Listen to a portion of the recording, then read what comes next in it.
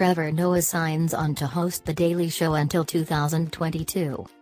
Comedy Central and Trevor Noah apparently enjoy collaborating, as the network announced today that the comedian has signed on the dotted line to continue hosting The Daily Show until 2022.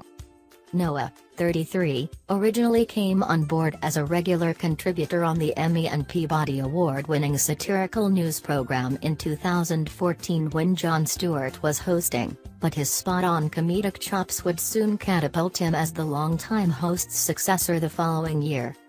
Noah will cover the 2018 midterm elections, as well as the 2020 presidential election under this renewal. In addition, under this deal he will produce and host annual year-end Daily Show specials. The network put out a press release that stated, "The Daily Show will no longer take for granted that humankind has made it to another December 31st, and from here on out will celebrate in annual year-end specials." Ratings declined after Stewart's departure and have been spotty since, but the comedian remains popular with younger audiences. According to the Pew Research Center, 74% of Noah's regular viewers are between the ages of 18–49, with 10% watching the half-hour show for its news headlines, 2% for in-depth reporting and 43% for entertainment, compared with 64% who watch CNN for the news headlines. According to TV by the Numbers, the show's ratings have steadily been on the rise, increasing from a 0.30 to a 0.34 between August 28 and September 1. In fact, August saw the show average 1.6 million total viewers in Live+3, up 37% versus the ratings for the same time period last year. This was also its 11th consecutive month of year-over-year gains.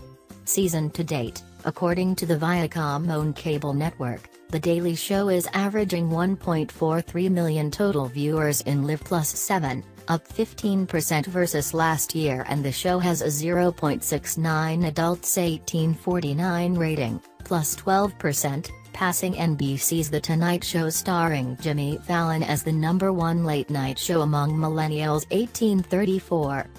The Daily Show has been somewhat of a lucky charm, lifting Comedy Central to its highest growth in total day share among adults 18–49 since September 2013 and fourth consecutive month of year-over-year growth in share. It's the only show in the late-night game to continuously grow its audience year-over-year in both total viewership and that key 18–49 demo every network is vying for. It ranks in third place behind The Late Show and The Tonight Show, and just won its first Emmy under Noah for Outstanding Short-Form Variety Series. Former hosts Stewart and Stephen Colbert both proved tough acts to follow, but Noah has managed to grow his audience and cement his place in the world of late night. "I'm thrilled to be continuing this amazing journey with both fans of The Daily Show and Comedy Central," Noah said in a statement. "It's really exciting to renew this contract for either 5 more years, or until Kim Jong-un annihilates us all, whichever one comes first."